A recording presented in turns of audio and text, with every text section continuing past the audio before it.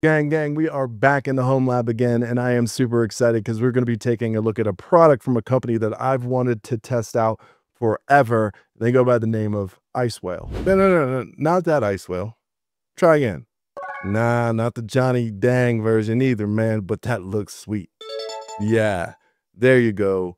That IceWhale, the maker of a ton of hardware with a bunch of cool peripherals. And they also are software people because they have two different operating systems, one of which is called Casa OS. And if you've watched this channel, you know how much I do use and like Casa OS. If you're not familiar with this, this is an operating system designed to help you not only manage your NAS, but gives you a awesome, organized, and really pretty looking environment in order to do one-click installs of your applications that you may be interested in self-hosting. And it's one of the reasons I've always said, look, Casa OS is a great way to go if you're a beginner. Beginners.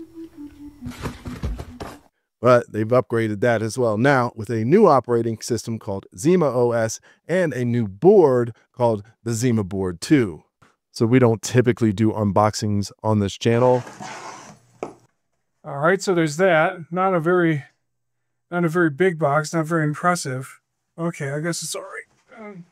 But when it's this good and done with this much intention and purpose, I think it deserves its own section. Once you get this pretty cool elastic band off and you open it up, it becomes clear that not only is this packaging, but it also serves another purpose. And that purpose is to provide a stand. If you cut off the top here, you can have a base for your Zima Board 2 and two 2.5-inch SSDs. I really like people who are thinking this way and companies that think this way, because now we're just not tossing it out. We can actually use this if we need it.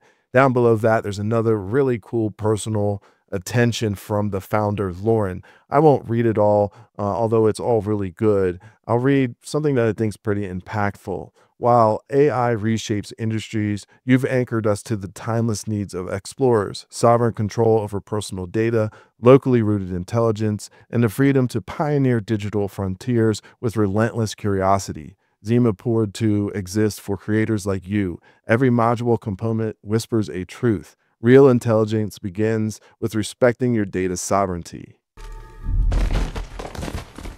And I just think that's really cool to support a company that really understands the ethos of many of us home labbers. Now, underneath that, let's get on with the show, because here is the real star, the Zima Board 2. At its core, the Zima 2 board is an x86 based board running an Intel N series CPU. It has dual 2.5 gigabit Ethernet ports, native SATA ports, a PCIe slot, and passive fanless cooling. That combo alone already tells you who this is for. This isn't just a tinkering board. This is a set and forget it server that's quiet and efficient. Now let's talk hardware, because this is where the Zima Board 2 really separates itself. As I mentioned, you get an Intel N150 quad-core CPU, which again means a full x86 capability, proper virtualization support, no ARM weirdness with things like Docker images, and the memory is LPDDR5, soldered up to 16 gigabytes depending on the model you go with. And yeah, unfortunately, it's not upgradable, it's soldered on the board. But for workloads that this board is meant for, it makes sense. Now, the big one, you get two native SATA ports. Yeah, that's right, no USB adapters, no hacks, just plug the drives in. And on top of that, there's a PCIe 3.0 x 4 slot, which again means that you can add in a bunch of different boards, things like NVMe expansion boards, 10 gigabyte networking cards, extra SATA controllers. All of this is wrapped in a solid aluminum chassis that acts as a heatsink. They did, I will say, include this fan, which you may want to use if you're going to have a constant workload on this. It also includes dual 2.5 gigabyte Ethernet on board, and that is a huge thing because that opens it up to be a serious NAS, a router or firewall, a Proxmox or Docker host, or even a small edge server. This is not marketing fluff. This is for real throughput for real workloads, in my opinion. And if you're ever bottlenecked a Pi at like gigabit speeds, you already understand what this means. But there are a few things and limitations you should probably be aware of. First, very simply, it doesn't have Wi-Fi or it doesn't have Bluetooth. So if you need those things, this is not going to have it. You're going to need to add those via the USB ports, or even if you want to use the PCIe port. And secondly, if you're looking for like a virtualization beast, well, this probably isn't it, because remember the N150 only has 4 cores and 4 threads.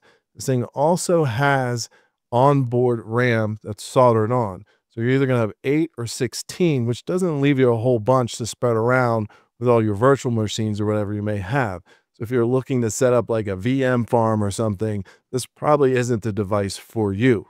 In terms of storage, it does either come with 32 or 64-bit eMMC storage on board. However, it does not have any type of onboard NVMe drive slot. So if you want to use the onboard storage for your OS, you can. But if you need anything more, or you don't trust it on the eMMC for whatever reason, you will have to use something like the SATA drive. Or if you want NVMe drives, again, you can hook up a card to the PCIe slot. Out of the box, this does push the Zima OS, which is a Debian-based installation. And honestly, it's clean, it's simple, it's beginner-friendly, and it reminds me a lot of Casa OS. So if you've worked with Casa OS, I have no problems. But here's one of the important parts. You're not really locked into this either. Remember, because this is x86, we have a lot of options, and we can also use a lot of open source softwares. Things like Proxmox, Ubuntu Server, TuneScale, pfnsense or OpenNSense to make it a router, or anything else that runs on an x86. That's a real server board, not an appliance pretending to be one. But I think this is where the Zima Board 2 and the Zima OS actually shine, because if you're looking to run things like Home Assistant, Jellyfin or Plex, Docker containers, Pi-hole, AdGuard, small VM workloads, this board is perfect. It's low power, silent, and reliable. It's just something you can tuck on a shelf, forget about, and trust that it will work. All right, we've got 2 models here. First, what I'm going to call like the light version. That's going to give you 8 gigabytes and 32 gigabytes of onboard storage. That's going to run you $219. Then you have another version that's going to give you 16 gigabytes of RAM and 64 gigabytes of eMMC onboard storage. That's going to run you $299. Now, before you say, Hill, that sounds expensive, just hear me out. Go into the marketplace and try to find a mini PC with just this one feature. I mean, 8 gigabytes of RAM is fine. Does it have 2.5 gigabit LAN ports on it? And if it does, it's probably around the same cost, if not more expensive. But oh yeah, does it have SATA ports? And oh yeah, does it have a PCIe port exposed? No, it probably doesn't. And if you do find those things, I can tell you it's going to be way more expensive even than the $299 upper end model. So yes, this is a bit of a Frankenstein, but I think it's a Frankenstein that fits rather nicely into home labbing. Holy Jesus. What is that? What the is that? What is that, Private Pile? I kind of look at it like the perfect home lab in a box, because it becomes kind of like this hardware platform, but then you also get included the Zima OS software. Now, I've used Casa OS for years, which is kind of the one they did first, and now this is a new improved version. And I can tell you, at least on the Casa OS side, I've never had a problem with it whatsoever, and I've probably used it now for 4 years. It's really good, it's updated all the time, and I highly suggest you check it out. But now it's even better, gives us some other bells and whistles, makes it a lot easier to do things like virtualization. I think it's a win-win all around.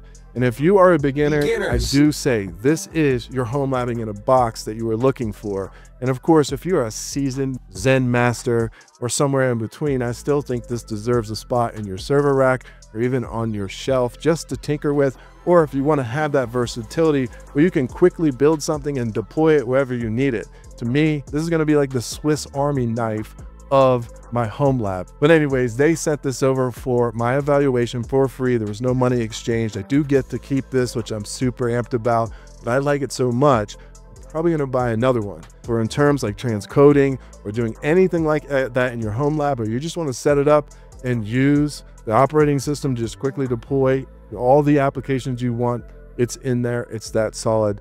please check it out. The link's down below. Anyways, my name's HillPhantom. Please consider liking and subscribing, and I'll see you next time.